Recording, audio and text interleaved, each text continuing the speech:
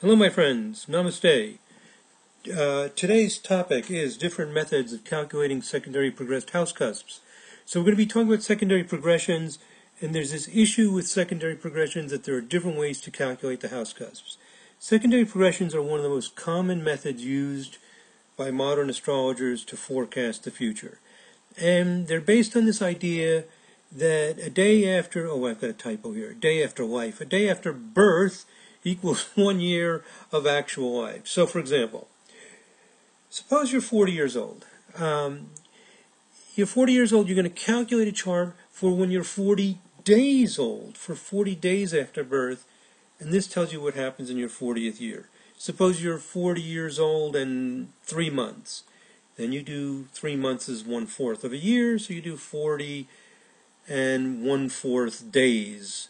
And it would be calculated precisely because you have this internal cosmic clock that every year of your life, this internal astrological clock goes around 1 day.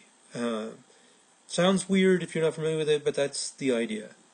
Okay, so you add a day for each year of life and you get this chart. So the calculation of the progressed chart should be simple.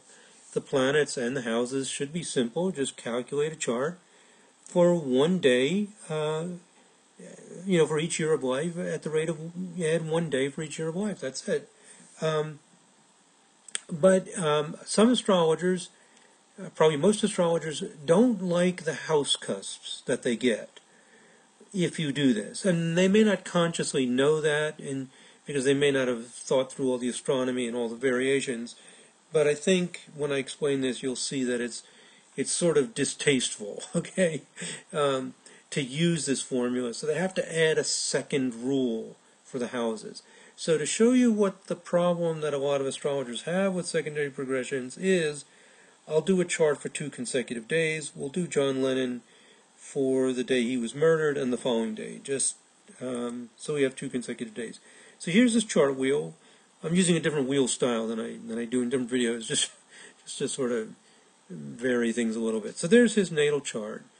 Okay, what do I want to do? I want to progress this chart. Okay, so I'm going to progress this chart. I click on progression for December 8, 1980. I won't relocate it. I'll leave it Liverpool.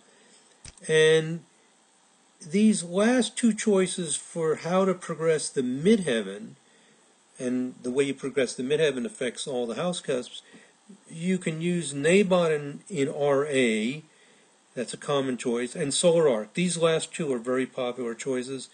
Mean sun I don't think is used as often, and time is not used very often, but time means do, and I'm going to select time, means do the progression according to the rule. Don't add any additional rules, don't monkey around, just give me a day equals a year. Thank you. So I click OK, and I get it. And I have 9 degrees Leo rising, 17 Aries on the midheaven. Now, to show you the problem that astrologers often have, we'll go back to the natal, and we'll progress it for the following day. Just go 1 day later, December 9, 1980. We're not relocating again. It remembers my previous selection as my preference time, so I've already got time selected.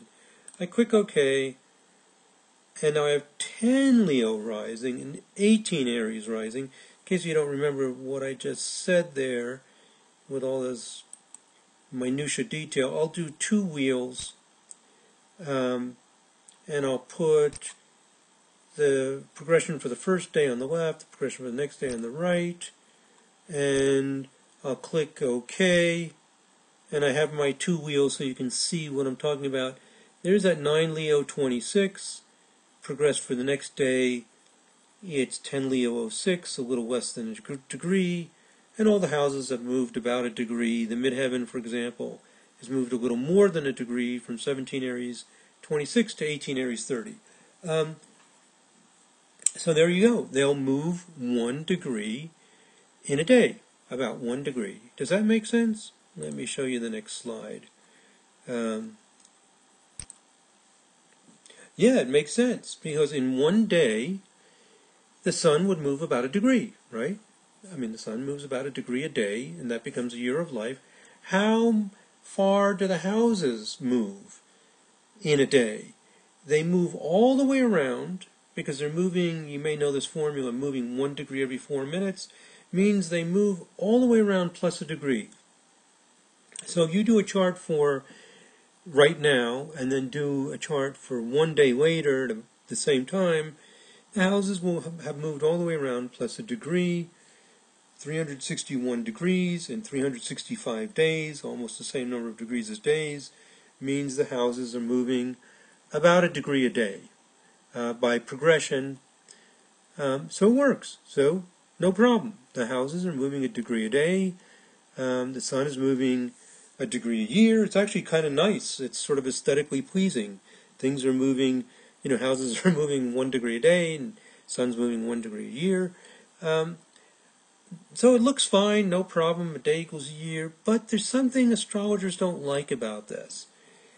It would be nicer if the houses moved 1 degree a year. I'm kind of laughing because, well, they don't move 1 degree a year, but we want them to move 1 degree a year. Not 361 degrees. So why is that? Because if I go back to the natal chart,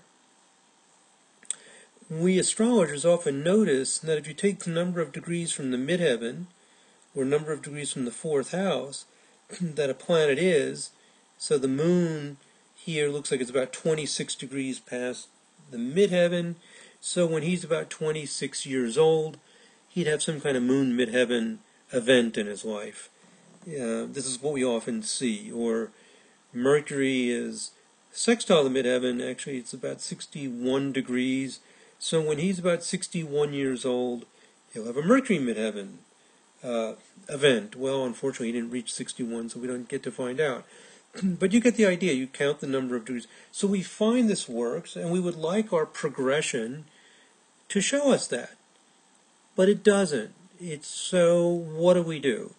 So one thing that's happened is when astrologers were doing charts by hand before computers, back in the, say, 50s, 60s, they would often calculate the chart, the progressed chart, for the birthday. Sort of a logical thing to do, made your calculations a little simpler. And if you calculate the progressed chart for the birthday, what's going to happen is the houses will move about 1 degree a year, because they've actually moved 361. So I've written here, some astrologers avoid this problem, the problem of 361 degrees, by subtracting the 360 and always calculating for the birthday, and then that extra degree gets spread over the year. Now, the way I'm explaining it, you may say, wow, that's a lot of fudging just to force the houses to move 1 degree a year.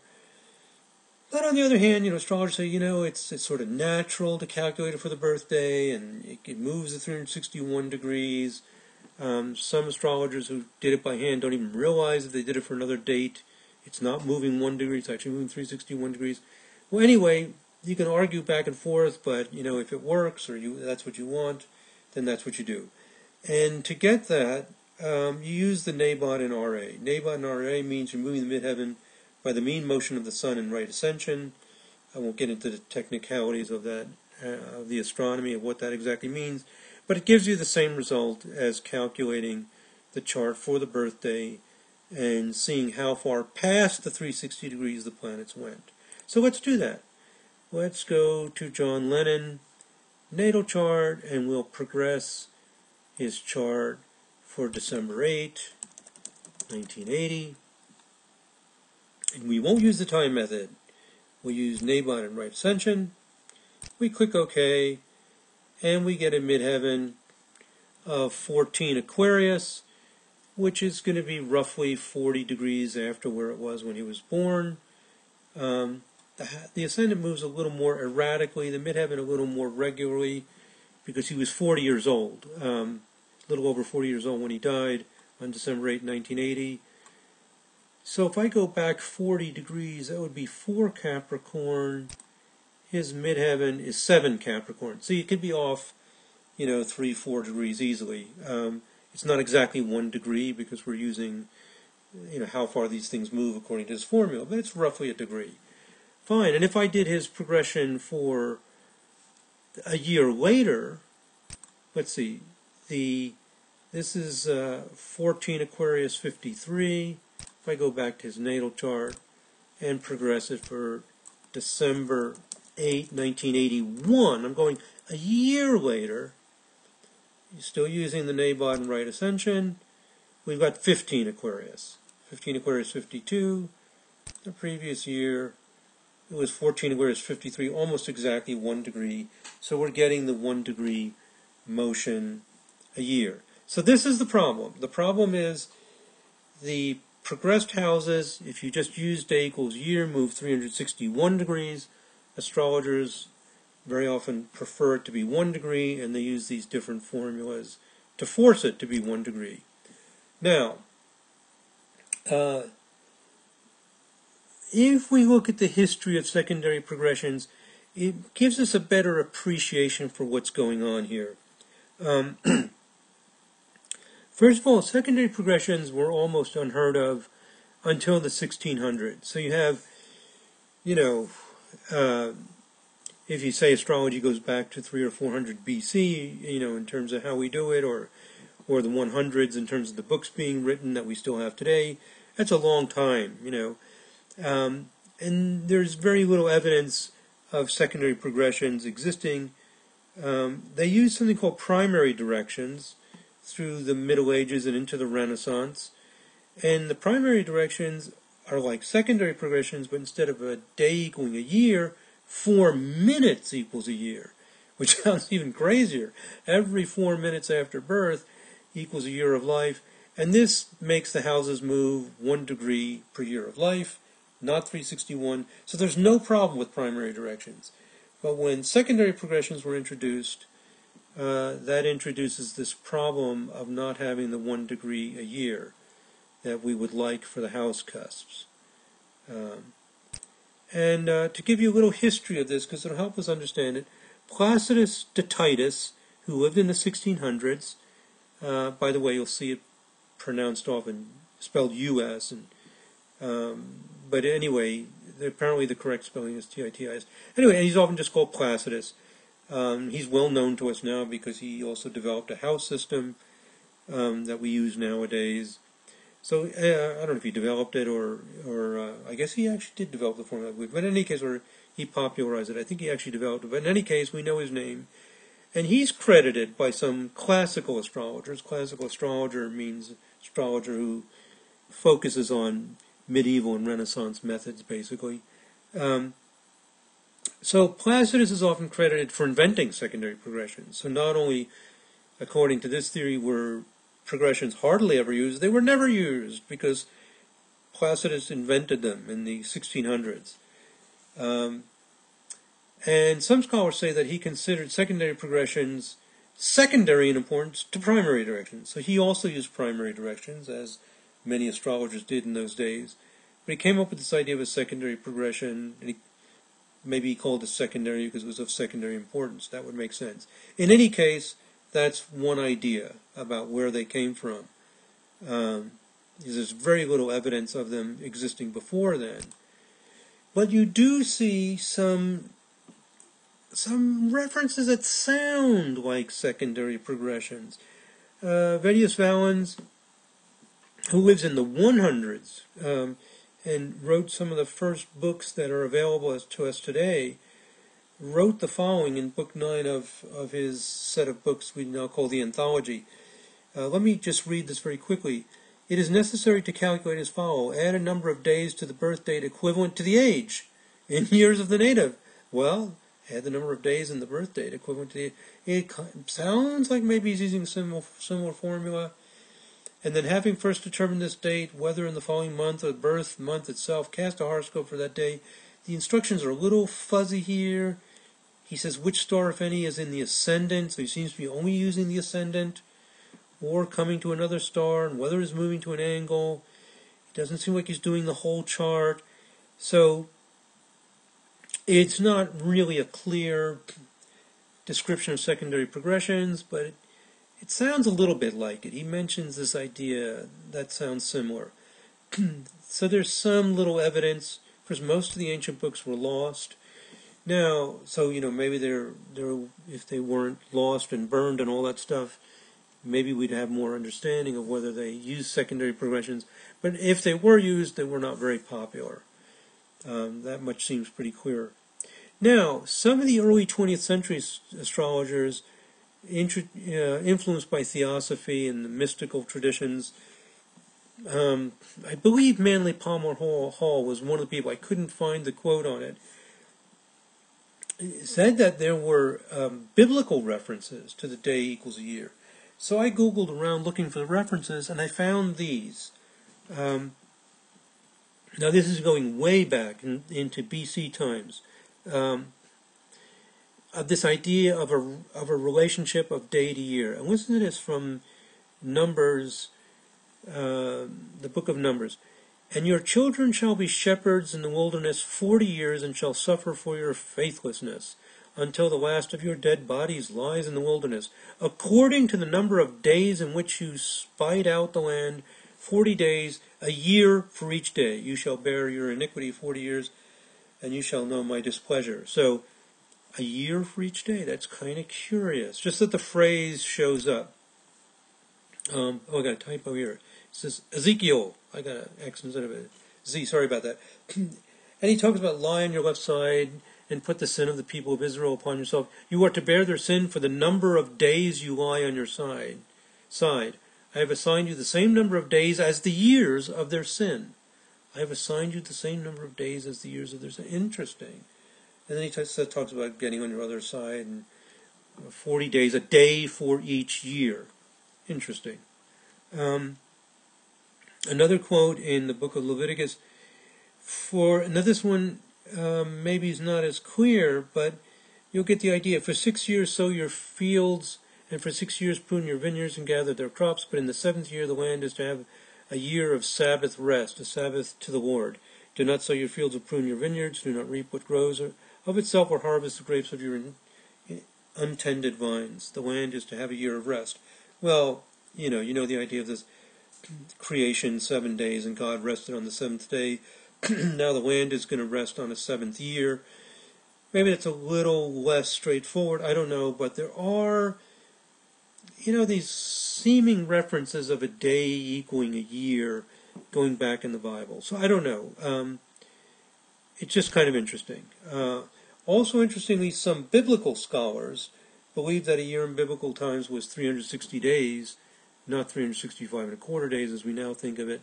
And some of the Hellenistic Time Lord systems, these are the ancient forecasting methods. I have another video introducing them, also use the 360 days in a year. So there seems to be some connection between biblical writings and astrological methods. Okay, so anyway, a day equals a year. The concept appears to go very far back and was formulated clearly by Placidus in the 1600s, and we get this idea of a day equaling a year.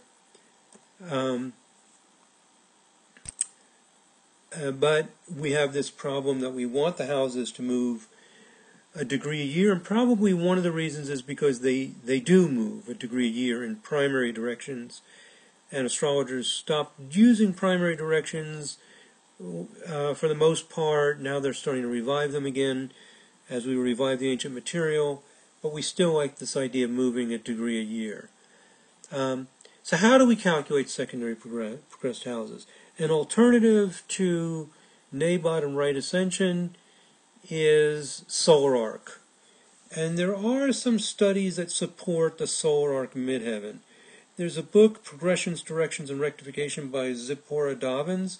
She does case studies, so she's following somebody's life all the way through instead of purely anecdotal. Robert Blaschke did some case studies. He also concluded that the solar arc midheaven was the best way to do it. And let's see secondary progressed houses on the date that John Lennon was murdered. We'll get some more ideas. Okay, that's my last slide. Okay, so let me show you this. I've already shown you the calculation using Nabod and right ascension. And what I want to show you now is, let's see, this is my fifth chart, was for 81. Okay, this is the one for 1980. I want to show you something interesting. If I take his progressed chart on this date he was murdered, December 8, 1980, and I'm going to do something interesting. I'm going to select an astromap of the progressed chart, and I'm going to select excitement and instability. This is a map based on basically Uranus, upsets. And so when there's an upset, a trauma, a catastrophe, then it often shows up, I found, in this excitement and instability. Excitement is sort of the nice way of looking at it. I find that this map shows instability. And at best it's excitement, but too often it's instability. And what I've done here is I've moved this map over to catch the east coast of the USA, which is where John Lennon was living, and he was murdered, where he was living in New York City, and he was born over here in England. And let's see if anything shows up. If I click OK to select this map, these treasure maps take a little while to calculate because they do this very fine shading.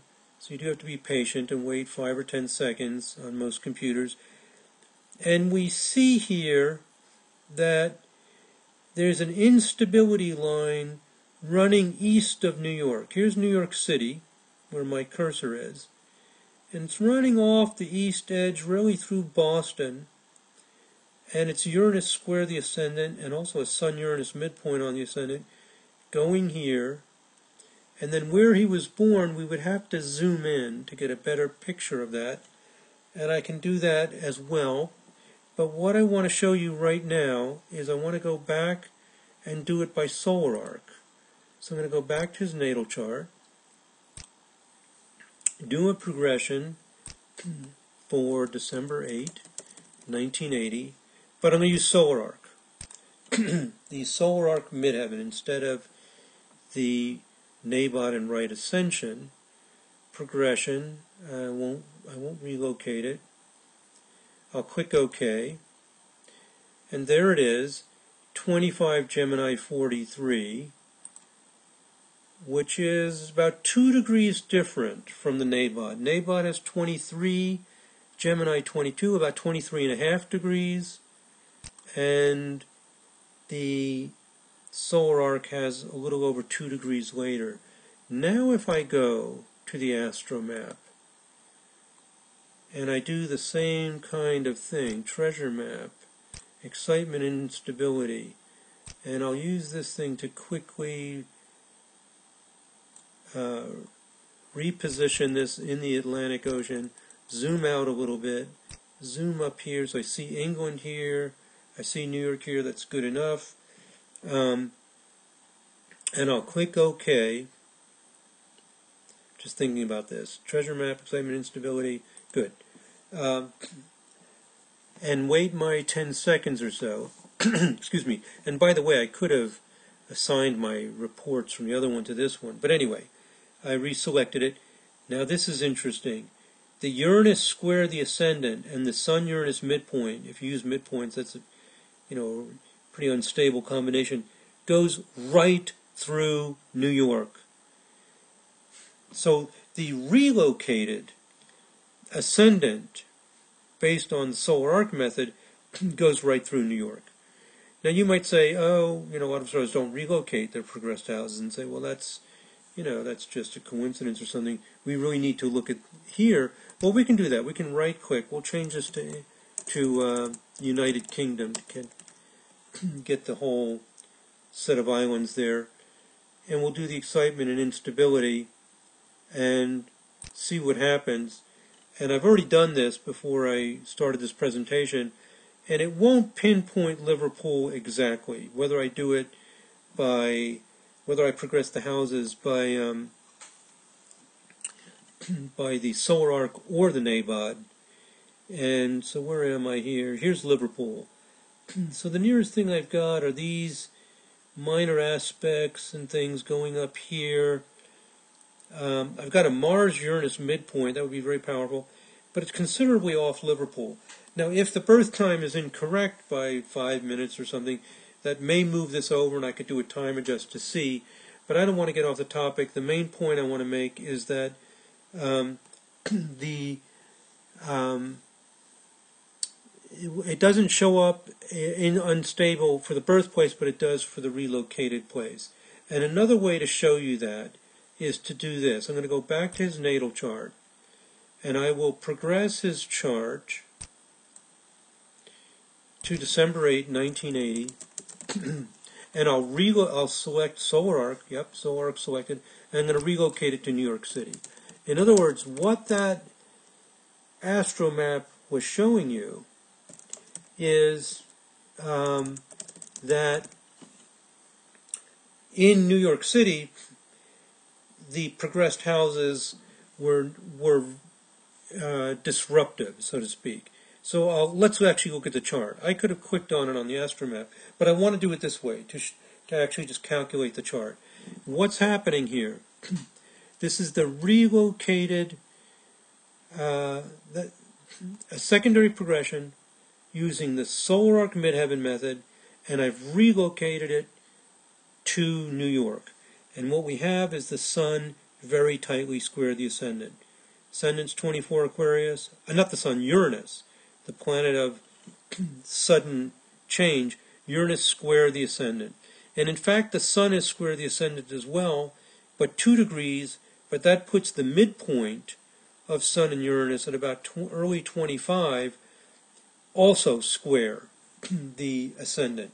So the Sun-Uranus midpoint, actually the Sun-Uranus midpoint is conjunct the ascendant. So the midpoint is right here at 25 Aquarius. Uranus is square the ascendant, half a degree. The ascendant's conjunct the Sun-Uranus midpoint, half a degree. It's right in there at this explosive point, relocated. So in my work I do with progressions, I see this all the time. The relocated houses using the solar arc progressed method for the midheaven seems to really work. And that's one of our problems, is that most of us astrologers are using anecdotal evidence, just the charts we do. We get really strong emotional impact when you do these charts. You see that Uranus square the ascendant, you see that, you consult your clients. It's very emotional, it's very powerful. But still, it's anecdotal evidence in the sense that, we don't collect a bunch of data and analyze it. So it's hard to know what works and what doesn't work. And I just think we should be more cautious than we often are, and not jump to conclusions too quickly. And until, we've worked with something a long time and start to see how it works out, and hopefully get more controlled studies. Case studies are good. Several people who did case studies tend to find that midheaven progressed by the solar arc, that method really works. Whether the NABOD works or not, some astrologers are very, very strong believers in it, and some are not. So, we need to have more thorough books, like the book that Zip Dobbins did, to show and compare. And even the things like I'm doing here, where we look at a big event like a death, an accident, look at the progressions. It takes time. Progress it using NABOD, progress it using solar arc, try relocating it. Does something show the accident, the misfortune, the tragedy, or not? I also tried this with Princess Diana. We see the Venus-Uranus midpoint on the relocate. I could show you that, but I'm at almost a half hour. I think I'll stop. But did it with Princess Diana and the Venus-Uranus midpoint on the ascendant using solar arc method, and relocating to the place where the tragedy occurred in Paris. And the Venus-Uranus midpoint just makes a lot of sense to me, given the context and what was going on and so on. So I found this to work, but the main thing I want to talk about is just the different methods, why there are different methods, what the problems are. My tendency is to to not try to introduce too many odd rules, and maybe a day equals a year. I can accept that. But the solar arc really maybe is a good way to do it, because that's really just another method of predicting. And I can make a video in the future on solar arc directions. So really we're just putting a solar arc midheaven into a secondary progressed chart. Maybe what's really going on here, which is nice to have.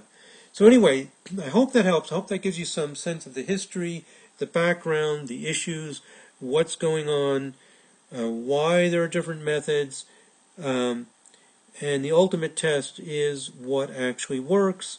And we, like I said, some astrologers feel very strongly about certain methods. They're just extremely like, this is the way it is. I know it works this way. Well, that's great. Write a book. Do what Zip Dobbins did. Show some examples. We need those case studies. We need the comparisons of different methods to sort this out, so everybody can learn from the experience of different astrologers. Okay, I hope you enjoyed that. I'll finish right here. Thank you very much for listening. Take care. God bless. Namaste.